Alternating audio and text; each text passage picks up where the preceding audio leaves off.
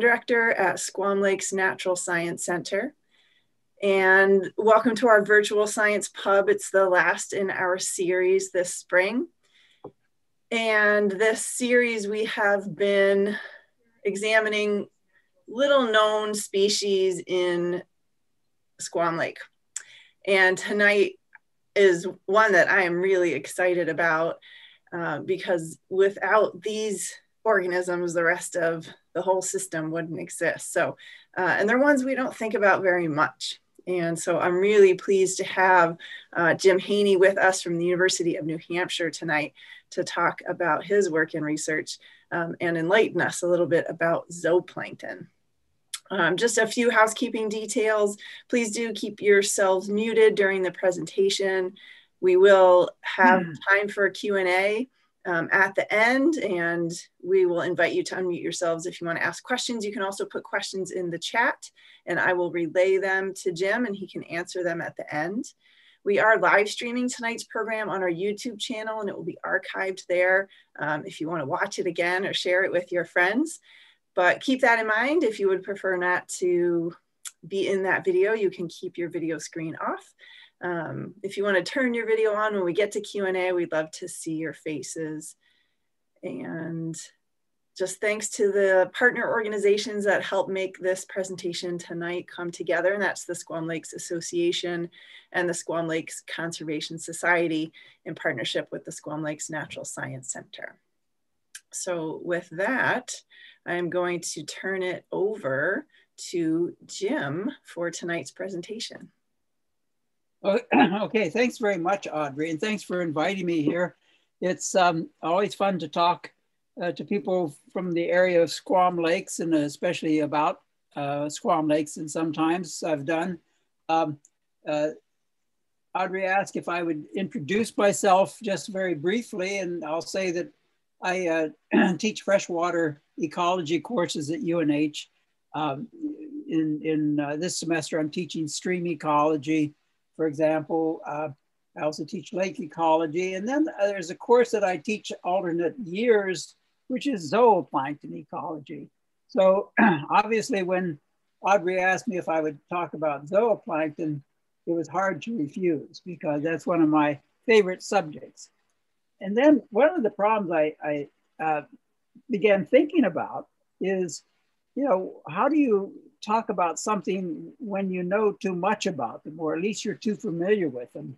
And instead of making a story out of this, I'm going to just bring you into this world a little bit. And I've picked out pieces, put them together, not so much in that they make a coherent story, but at the end, I'm hoping you'll have seen some things that you are unfamiliar with otherwise. And also just get a sense of when you go swimming in a lake, some of the creatures you're sharing that swim with that you often don't realize. And if you take a gulp of water, sometimes some of these you may get to know them even more intimately than you had expected. So let's take a look at zooplankton, and this is called Defenders of Lake Water Quality because that's one of the areas we're especially interested in. Zooplankton, and I'll talk about who they're defending it against in a little bit, but zooplankton, of course, depend upon high water quality for their own livelihood. So it would make sense that it's to their benefit if they can keep the water quality high. When we think of zooplankton, we often think of those that feed upon phytoplankton. But what you're going to see, I think, tonight is that there's a much greater variety than just that. And although that's an important group, they all really depend upon keeping the water quality high so that their habitat is kept intact. So let's take a look at some of this. So first of all, I wanted to just talk about sort of the premise behind defense. And the defense of water quality, in some cases, defense against fish. And I'll just show you this if you'll bear with me. a table here, or rather it's a figure. I'm just trying to sort this out here. A figure that will illustrate what happens when you have lots of fish and little fish, and what that has to do with water quality. I think people in the fisheries have often looked at lakes in terms of, is the water quality good enough for the fish? And yet, the way we look at it is more, what impact are the fish going to have on the water quality? So it's not so much the lake having the impact on the fish, but the fish having the impact on the lake.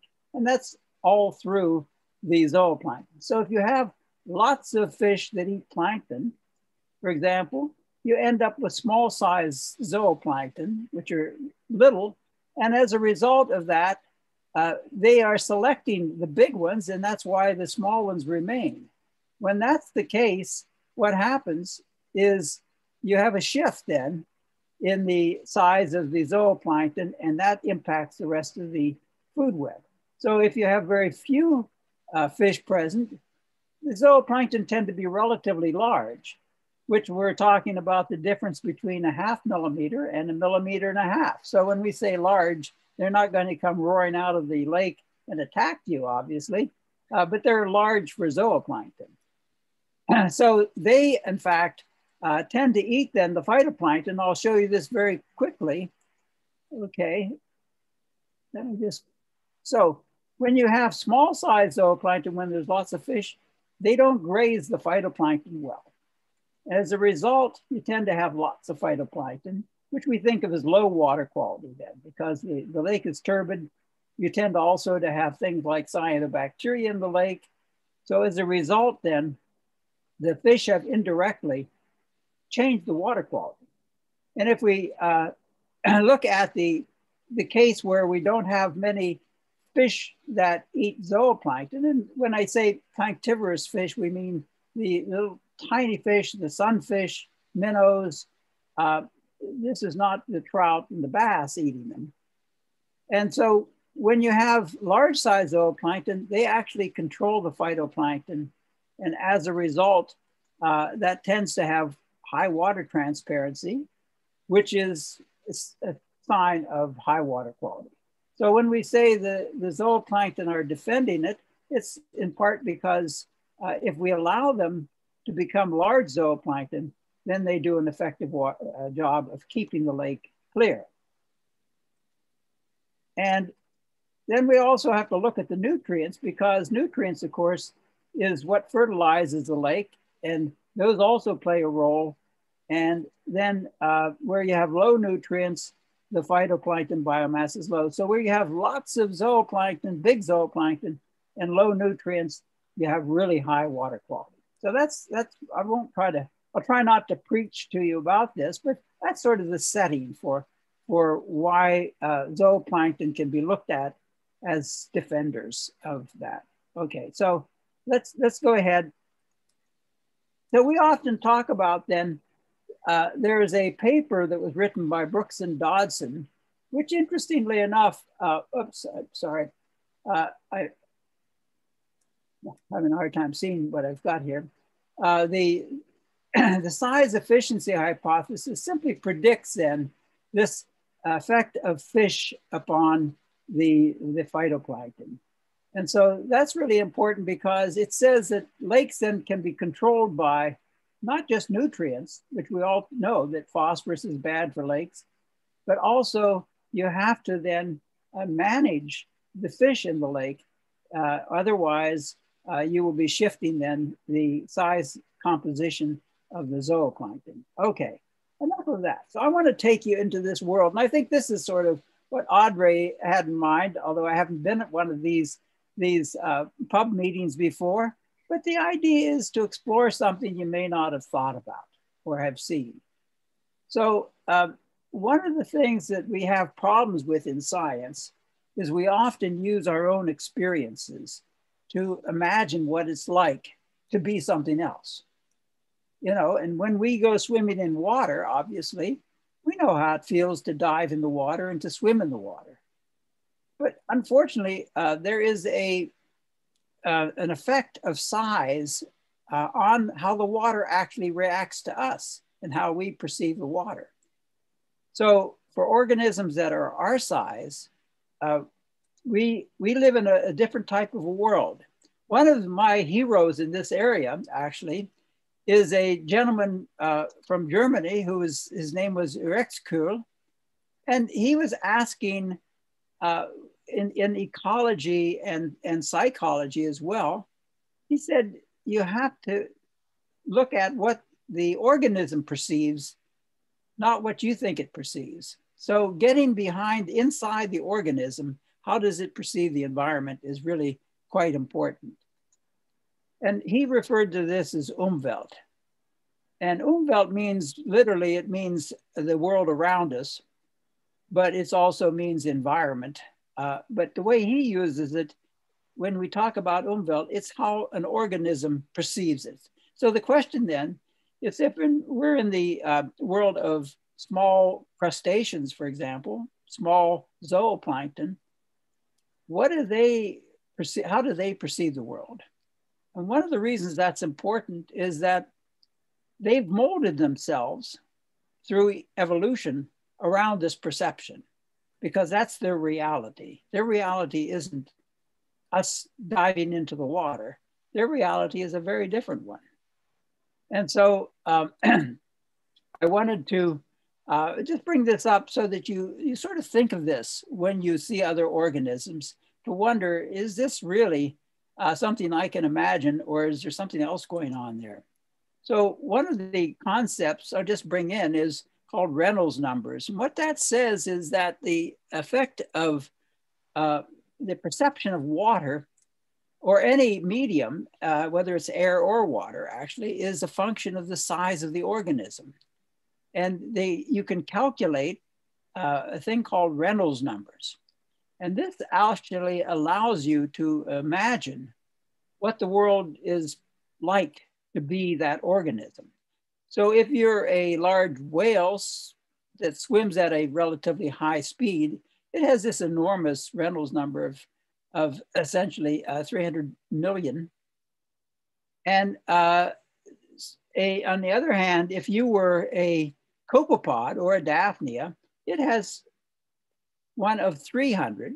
And if you're a bacterium, it's a fraction of that, a small fraction of it. Well, what does that mean? Well, as the number gets smaller, the water becomes more viscous. So if you're a whale swimming in the water, it's much less viscous than it is for us. So that swimming is almost effortless. It's like the whale is swimming, say, through something as dilute as alcohol.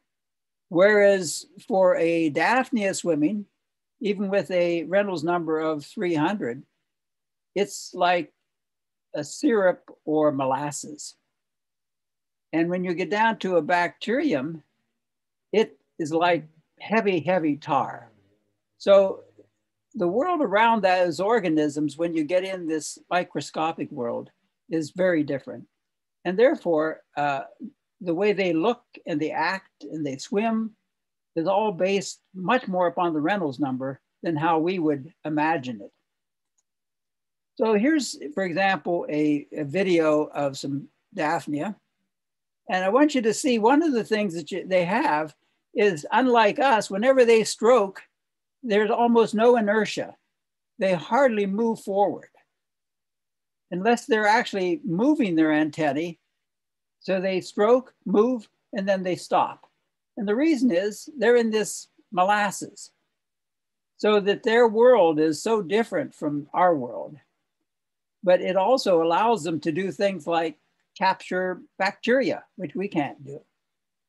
So you can see then, this is the world of the zooplankton that they're living in, this low Reynolds number world.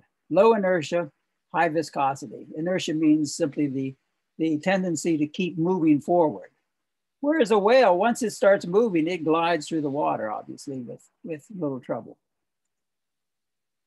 Okay, so the other thing I wanted to point out is one of the weapons that the zooplankton have for keeping our lakes clean is an amazing filtering system that is pretty much like a HEPA filter in a way, in terms of its ability, the fineness of the combs.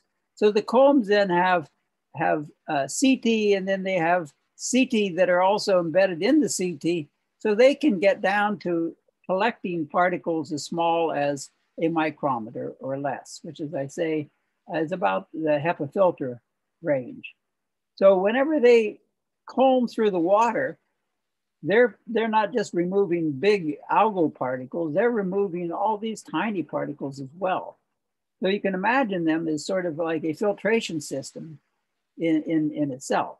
And sometimes they've been used in industry as a way of keeping water clear in water treatment areas, and wastewater treatment especially, because they can remove the bacteria. So this is showing you a Daphnia collecting these small particles. You're looking at it from above, and the white stuff is actually small algal particles being sucked in.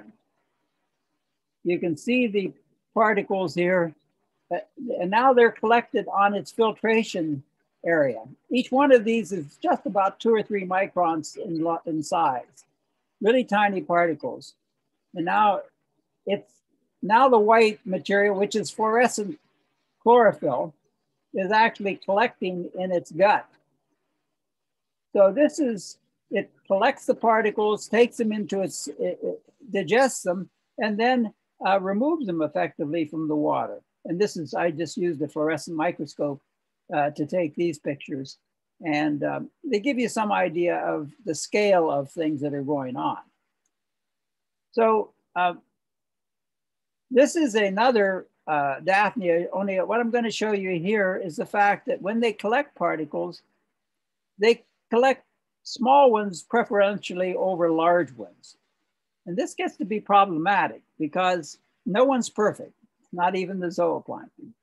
And one of the things that they do then is they select for the small things, but some of the large ones, which we find problematic, which the cyanobacteria, for example, if they get ahead of the Daphnia, get to be too large, they just kick them out. Let me see if this video will work.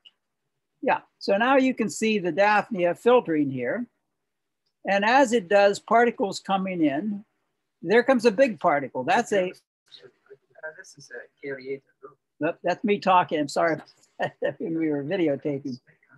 But what you can see here is how it rejects the big particles. See, they're going in there. They're collecting, then it just keeps kicking them out. Yeah. I should have turned off the sound for this. This is, I was videotaping this for in a class, and that's why it has sound. Yeah. So you can see that these actually, a single Daphnia like this can filter approximately a milliliter of water an hour, which means that it would be about 25 milliliters in a day. And in doing that, if you have maybe 2 dozen of these per liter, a dozen per liter even, they can actually clear out all the particles in 24 hours. So you can imagine how clear the water can become if they're given an opportunity. But there's going to be a reason why they're defending. As I say, we have to ask, who are they defending it against at some point? So 100 Daphnia per liter of water would be 100 mils per hour. So in other words, that's 100% of the water filtered. Okay, so the other thing that's interesting is that, you know, we often think of Daphnia as sort of the archetype of filtering, but there was an interesting piece of work came out of Germany a couple of years ago.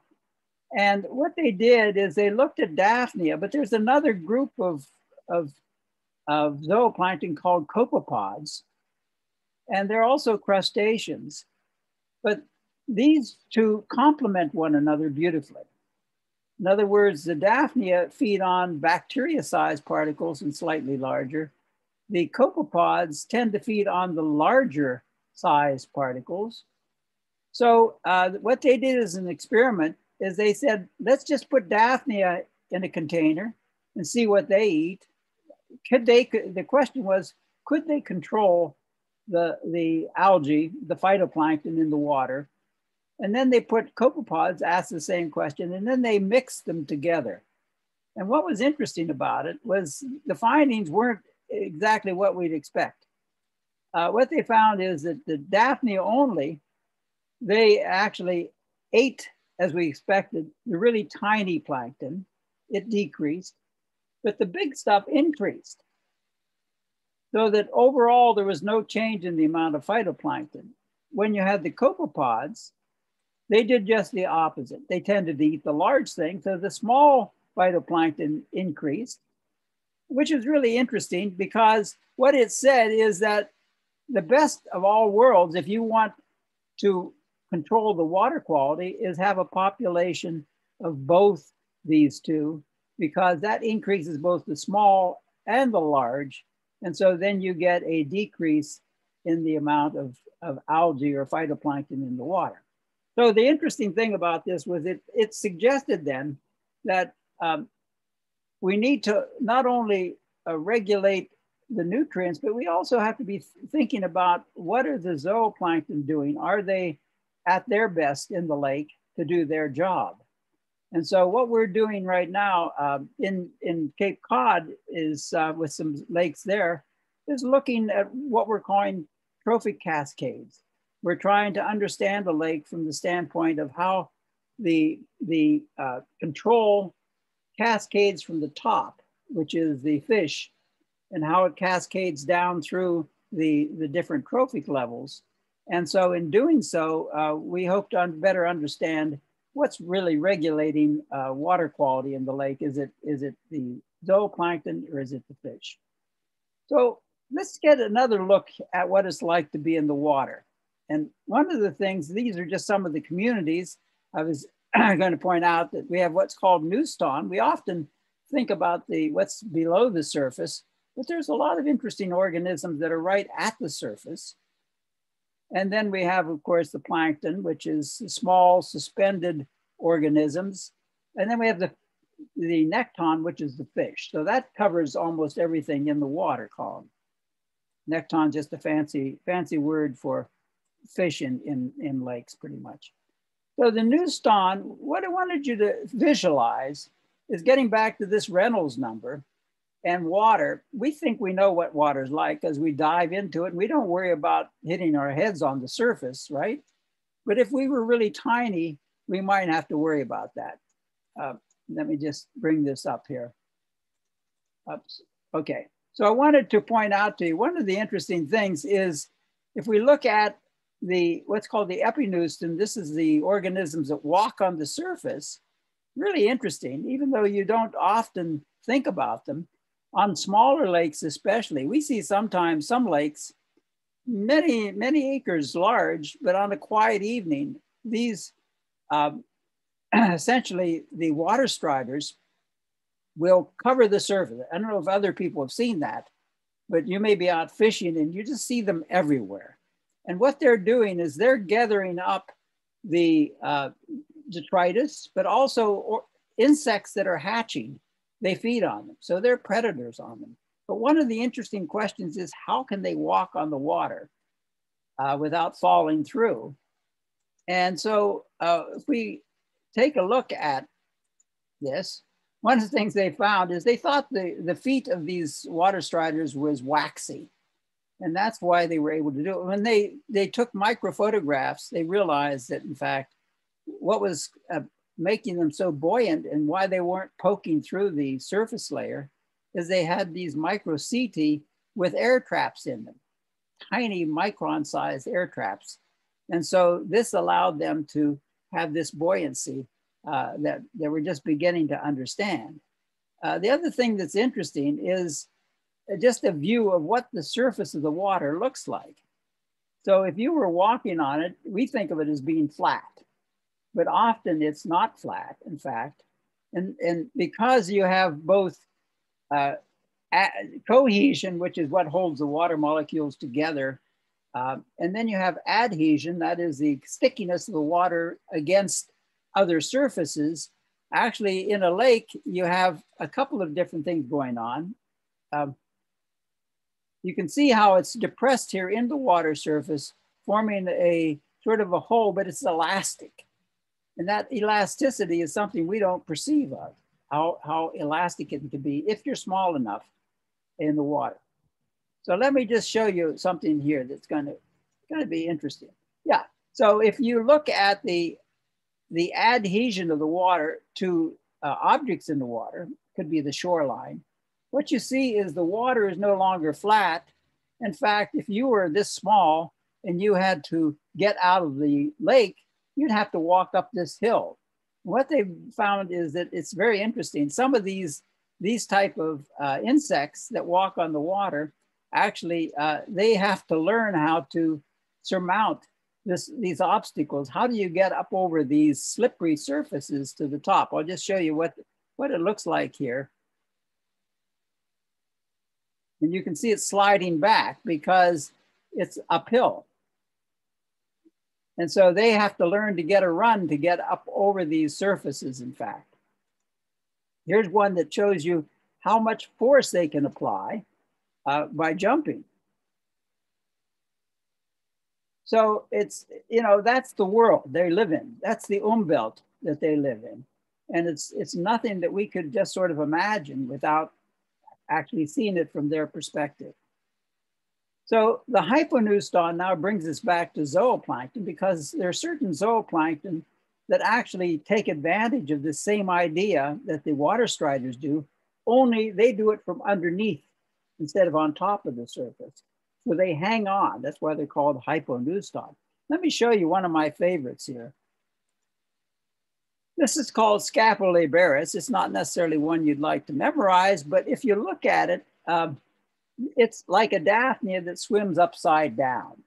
And one of the things it does is instead of Daphnia having a rounded surface here, this is its ventral surface, its bottom surface. It's flat, and it's flattened so it can essentially adhere to the underside of the water with hairs that it has all along here. So it swims up, attaches to the underside of the water surface, and then it no longer has to worry about sinking, because Daphnia spends a lot of energy preventing itself from sinking. So they solved that. I was very interested in, because I'd never seen any close-up of how this worked and what it was like to be a hyponeuston. So I took some videos in my lab of what that looked like. And I'll show you I went out and gathered some of these from a small pond and brought them in and then just videoed them here. The other thing that's interesting, if you spend your life with your ventral surface up, one of the things you find is you get lots of UV light. So they have to have pigment on the underside, whereas the Daphnia tend to have their pigment on the dorsal side. So they're completely adapted to this upside down world that they live in. Now, why would they do that? Let's just take a look at what it's like. There's a file problem here. Let me see if I can show this. So this is what the animals look like when they're swimming underneath the surface. Oops, the media is not found. Okay, I was suspecting I had too many videos in here that one of them wouldn't work at least.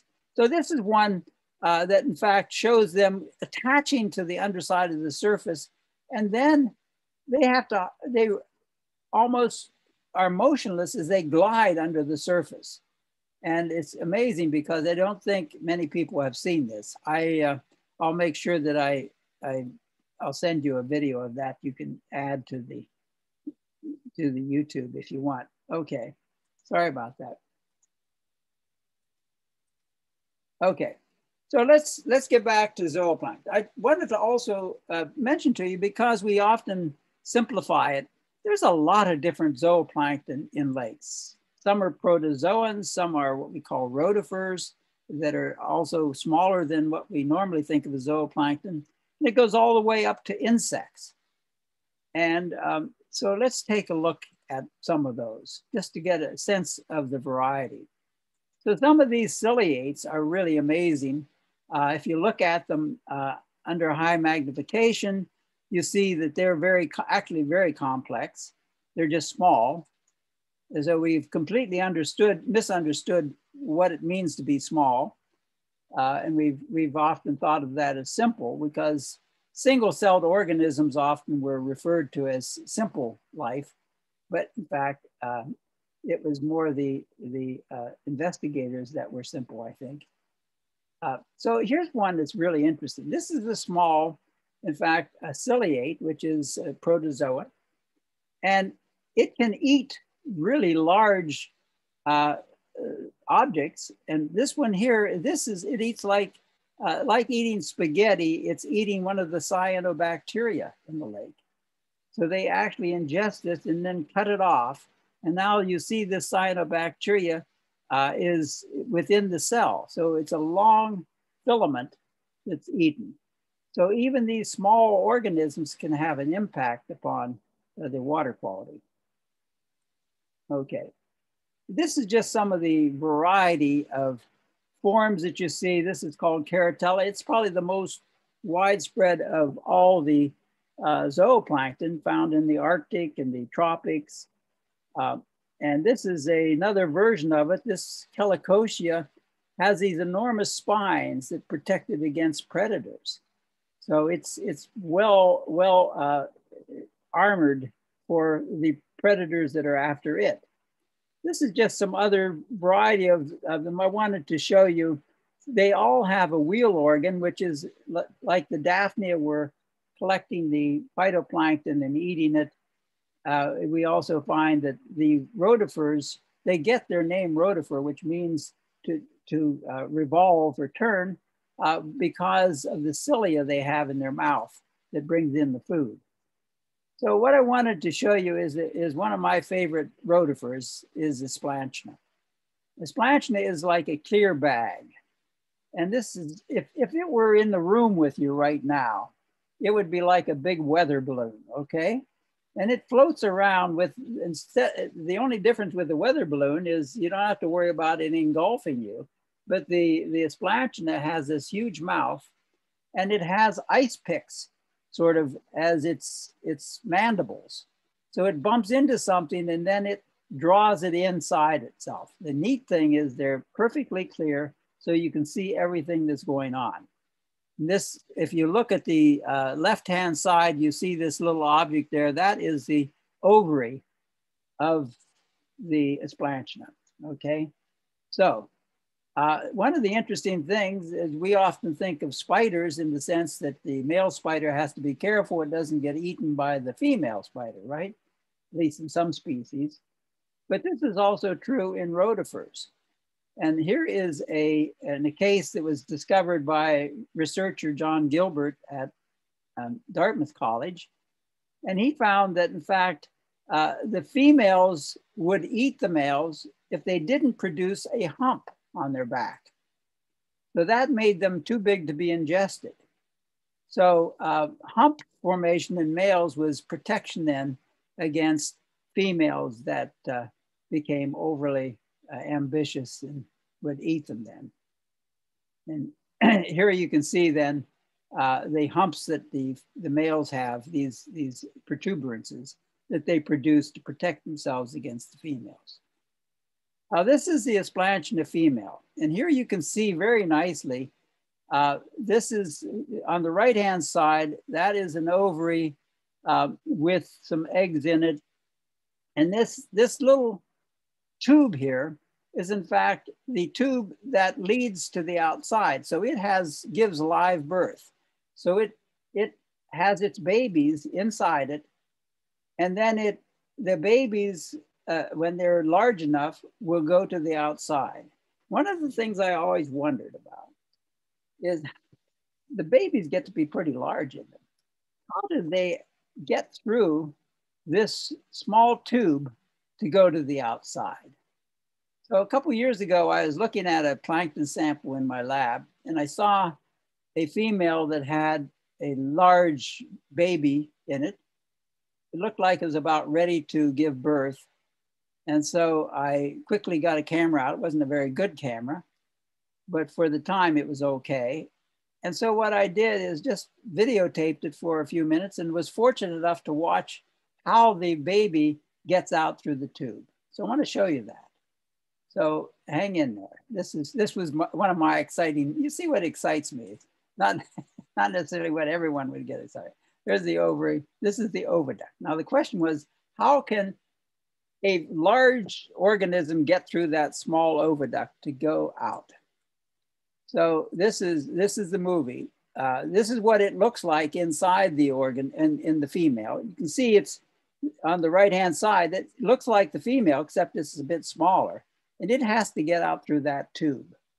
Okay, I know some of you are already commensurating with the female. Okay, this is the one I took. And this is, you can see it's a pretty big baby in there. And so hopefully this will work. Yeah. So just watch this baby, okay? And you see the female here, she's moving around. Then she stopped. And I figured this is when she's ready to give birth. She stopped moving. And now the baby is coming out, and watch it. It's got its head out, so to speak, but it's kind of half in, half out. And it came out through that tube. And now it's pulling the female around. It has cilia on its head. And so it's moving, and you can see it's stuck halfway in, halfway out, right? And then the female seems to exert maybe some pressure here with her internal organs to maybe give it that little shove that it needs. I don't know, but I've never seen anyone quite describe this, but basically it's going to push her out, or the baby out. And then what happens? Let's see. I think of it as sort of, there it goes, ready, pops. So it's almost like a cork popping out of the bottle. And look what happens. The female is totally exhausted. She's not moving. And the baby is just like so frisky. It's ready to start its new life. And that's the way life works, isn't it? So at any rate, all that's going on in the water when you're swimming around there. So I just wanted to show you a couple of copepods. I'm going to stop here in a few minutes. I wanted to have some time to talk to you. But this is some of the copepods, and some of these are really very dangerous critters. This is a cyclopoid. And if you were a small newborn fish, some of these attack the fishes, and they can be a real problem in fish hatcheries because they not only eat other zooplankton, but they will grab onto practically anything. So I think of them, this is called Cyclops, and it's well named. This is a Cyclops here. Now, one thing about these copepods is, again, you think of them, well, they're just a couple little, crustaceans, hardly visible. They can't have a very complicated sex life. But in fact, it is amazing. This is one of the, caught these just outside of the university, brought them into the lab and made a video of the male and females mating here. I wanted you to see this. That's the female. The male has let me just mention to you, the male has an antennae that allows it to wrap itself around the female's posterior region. And then it undergoes a very complicated movement of transfer of sperm by planting what would be the equivalent of a tank of sperm gets planted on the female, and it has to hit just the right spot. So that's what keeps species from interbreeding, is their anatomy is so designed to only breed with the same species. So just watch as it will catch the female here in just a moment. And it has specialized appendages for this. This color is really amazing in some of these.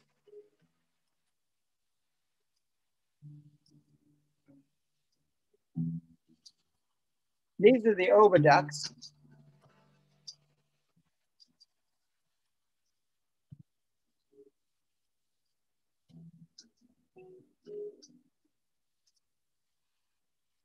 So they have to find the females by smell.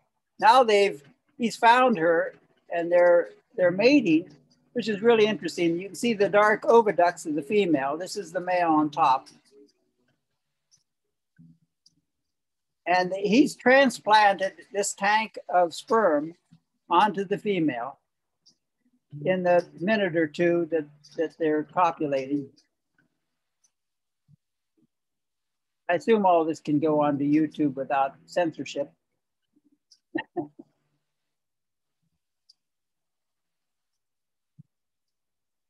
And now, this was just in the lab. We had them in containers. The students took these pictures.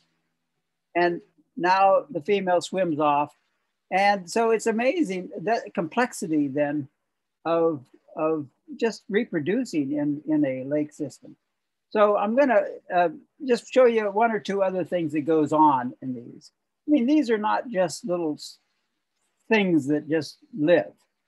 They're like, even though they're much smaller, they're very similar to crustaceans such as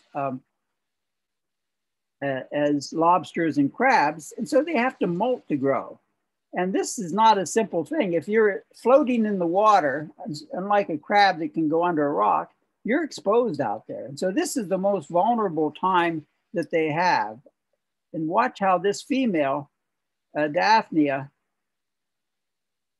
she breaks her carapace into two parts, the head, which then separates, and the rest of the body. And now she's able to grow, because the only way they can grow, of course, is to cast off that exoskeleton, which, although it's very good in protection, it's not elastic, so it doesn't allow for any growth. So once they are ready to grow, they have to cast that off, and then they grow again. And they molt for their entire life. That could be as many as 15, 20 molts that they go through. Okay.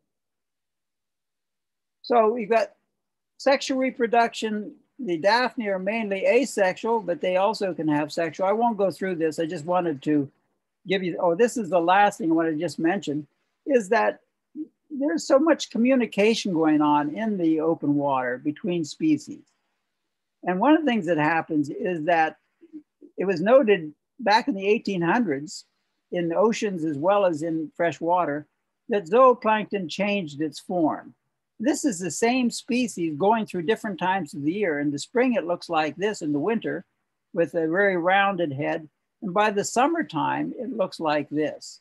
So the question is, what is going on? What it appears is that these are responses to the presence of predators, but the way they know the predator is there, they don't use sight, as we might think they would. Their eyes are only used to know whenever it's the intensity of light, not objects, but they use smell. So that these are called pheromones that in fact are chemicals given off by predators that the Daphnia can use then to change their body form that makes them harder to eat. So the interesting thing is, and this is where, sometimes we forget, we think of predators and prey as sort of one trying to kill the other, right? But when you think about it, a predator doesn't want to get rid of its prey. It wants to eat, but it's in its best interest not to exterminate them. So that the presence of these smells that keeps their prey alive, in a sense, you could think of it as a stabilizing factor that keeps them from over-exploiting their prey. And so the interesting thing is, in this water, with all the other things we have, chemicals and such, they're able to detect those very species-specific signals that are given off by the predators to know, is it time now to invest some of my energy into forming then a protective head shield?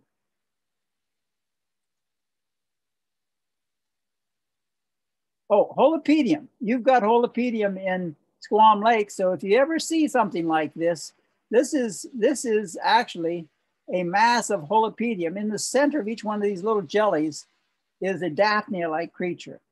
So it's a Daphnia, essentially, that protects itself from other predators by forming a ball of gelatin. And then it lives in that. And so it's encased in this. And it's found primarily in soft water lakes like Squam Lakes, and most of the lakes in New Hampshire have that same soft water. And it looks like this, but when it's in this jelly form, it's very different. And in fact, this is an example of what it looks like out of looking through the jelly, essentially. It's a Daphnia without a carapace on it because it's protected by the gelatin. So it doesn't have to molt like the Daphnia. And I got this was sent to me from Lake Superior, and they were finding these masses of gelatin that were mixing in with sand on the shore. And they asked me if I knew what it was. And it was, turns out they were calling it goo balls. And it turns out to be holopedium that's washed up on the shore. And those gelatin masses are protecting. So these are some of the things that what I'm going to do is stop, because I want to have time. I had some other things I wanted to show you, but I think I just wanted to have you dive in essentially to the lake with me and look around as though you would put on a snorkel and see some of the things that surround you, and maybe just get some glimpse into their lifestyle.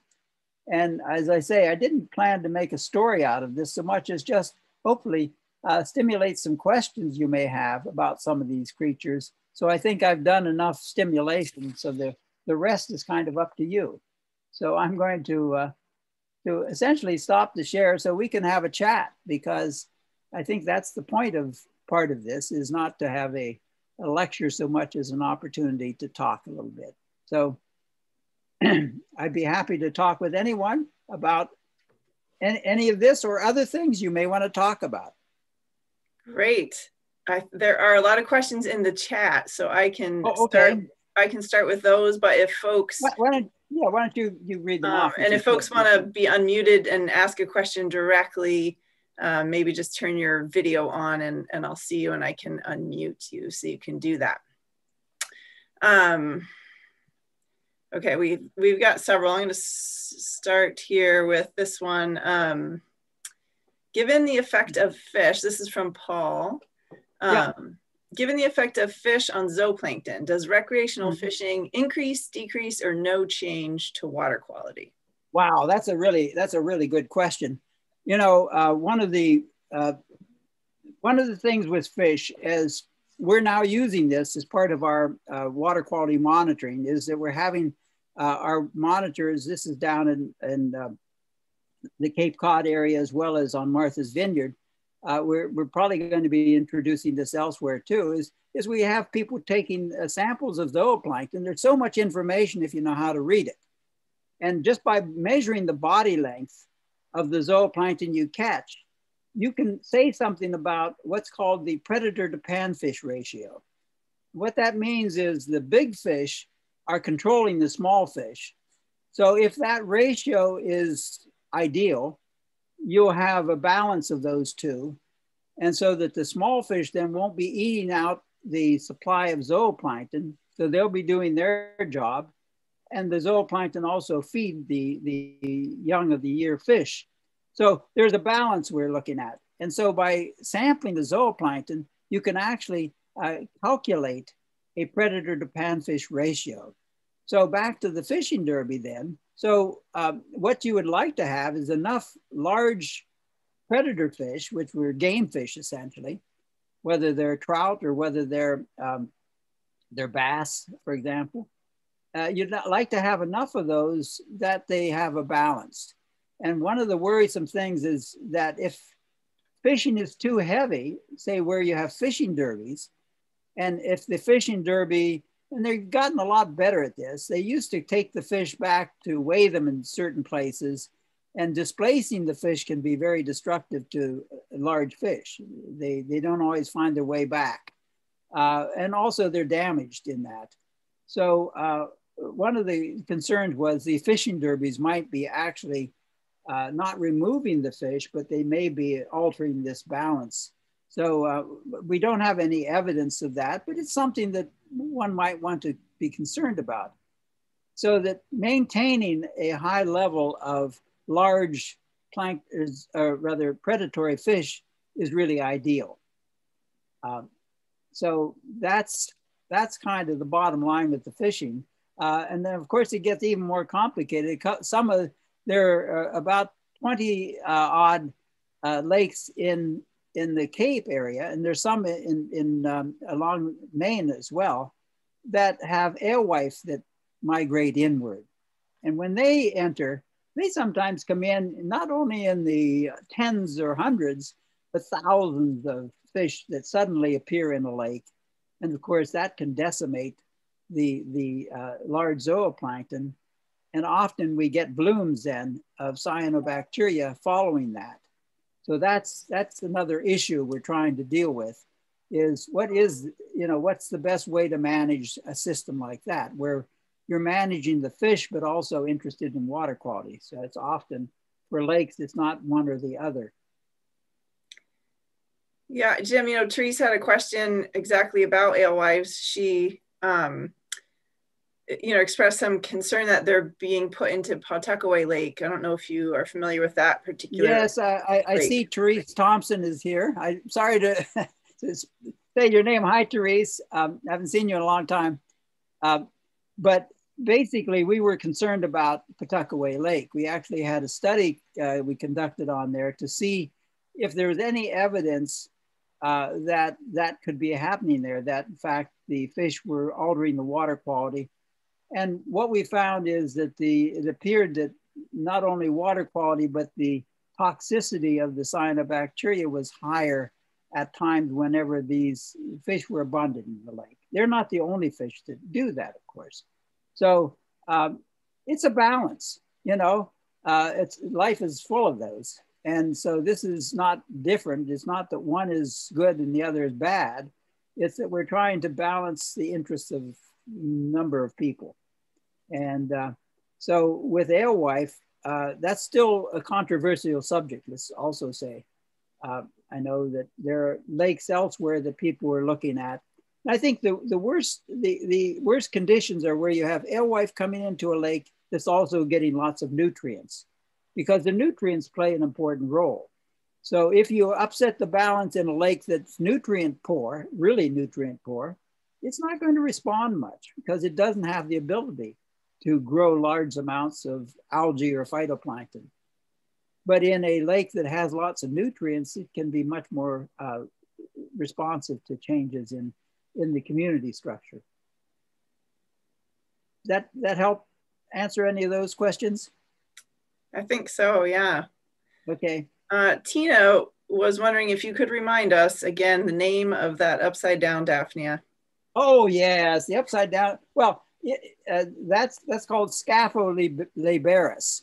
And the interesting thing is you wouldn't normally catch it because you have to sample for it. It's right at the surface of the water. And it lives especially in places that don't have fish because it's very vulnerable to fish living right there. So you find it in fishless lakes, but also in bogs. It's one of the most common bog zooplankton. So if you ever go to a bog and just take a cup of water from the surface, bring it in, you're likely to see some of those. And if you just watch them, they're fascinating. They can swim below the surface, but their best thing is right at the surface because they're saving all that energy. That's what they're designed to do. And when I so sorry I wasn't able to show you that video. It's one of my favorites. It's just they chug around without hardly moving their antennae. It's just such a wonderful environment. And they're one of the few species that's exploited that, which is really interesting. We don't even know what they're eating. We think it's probably bacteria, but we're not quite sure of what they're eating there. So lots of room for more biologists to get started on things like that. Anyone else have anything? Eric, did you want to ask your question? Sure. Hi, Dr. Haney. Question I had was with the sampling that we do for our lake ecology classes out on Squam Lake, we frequently come across a holopidium that are moving through the water column, and I have not really encountered them in the gelatinous mass. So I'm just curious as to why we have not found them there, but have found them, quote unquote, free swimming quite often. Yeah. Well, yeah, and they do swim. Actually, they're very interesting because it's part of the design, which is they've got this large gelatinous mass and they swim upside down.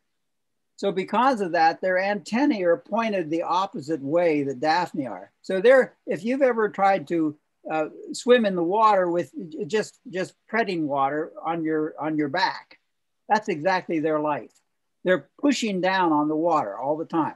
Now, back to your question, which is why don't they have a big sheath?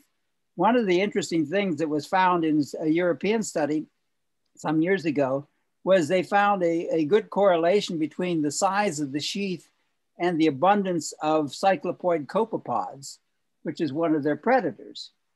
So presumably they adjust the size of the sheath to the intensity of the predation. So if there's very few predators around, why bother making a big sheath, using energy to do that? So the sheath is small. So it'd be really interesting in that case to see, is there perhaps fewer predators present in that?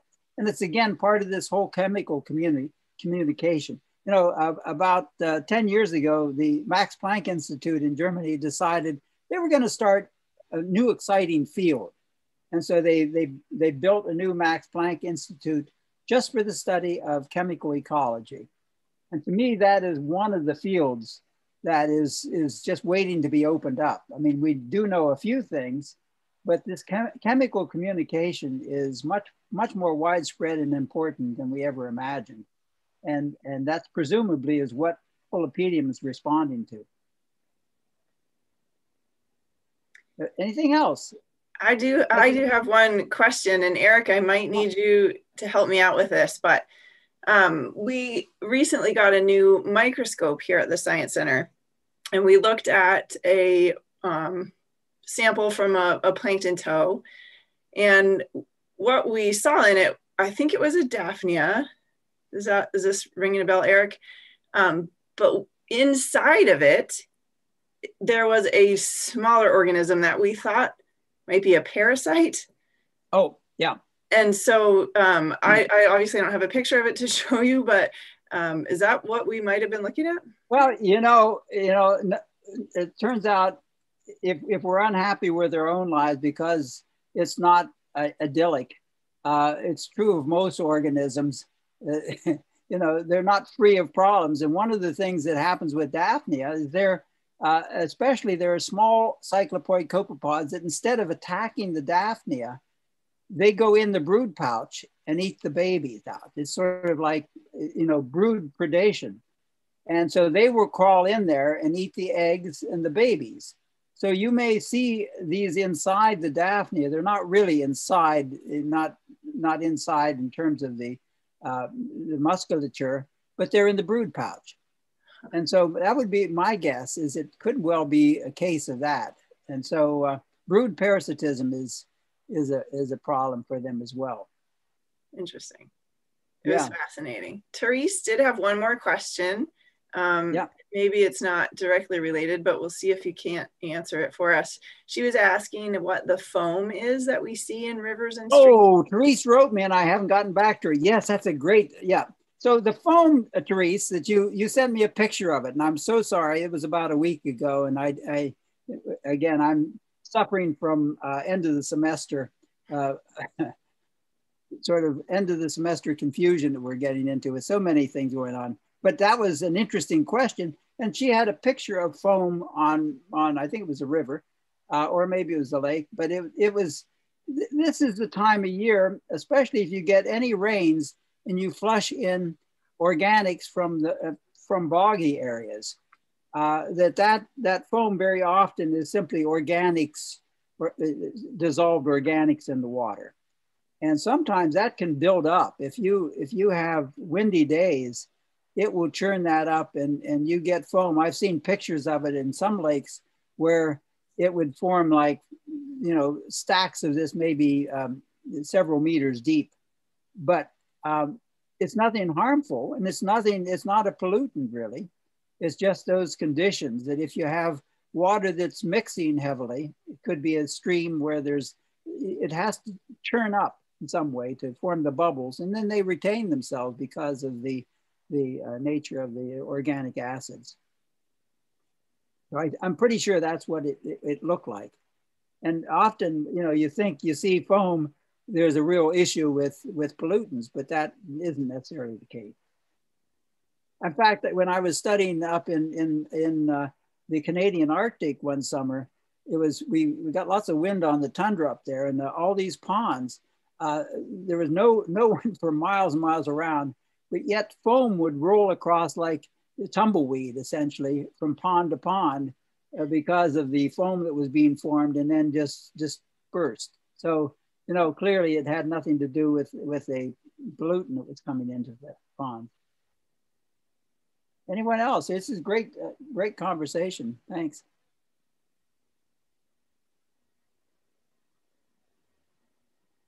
Well, I think everyone, you know, if we think about this when Christmas comes around, because we don't usually think of lakes then, but if you could think about asking for Christmas for a plankton net, it may be the most significant change in your life, because once you start using the plankton net, and you can get really, we sell a thing called, they don't sell them, but we offer through the cyanobacteria monitoring collaboratives, the CMC.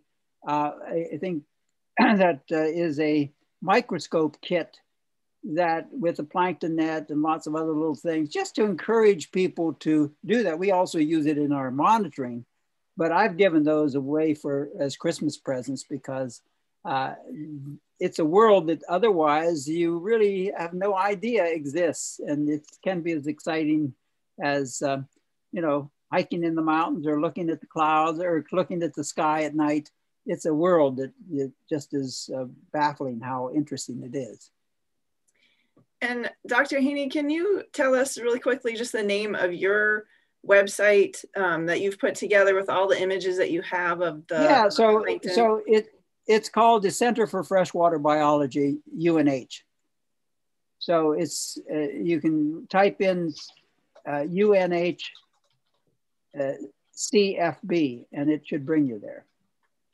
And that we offer like about 6 different keys for identification of aquatic organisms that, in fact, as one of my greatest accomplishments, I think at UNH is simply getting students to do productive things. And they've created these keys. I was there and I helped them, but you know, they were the ones that have done this. So anything you see on there, most of the videos were done by students.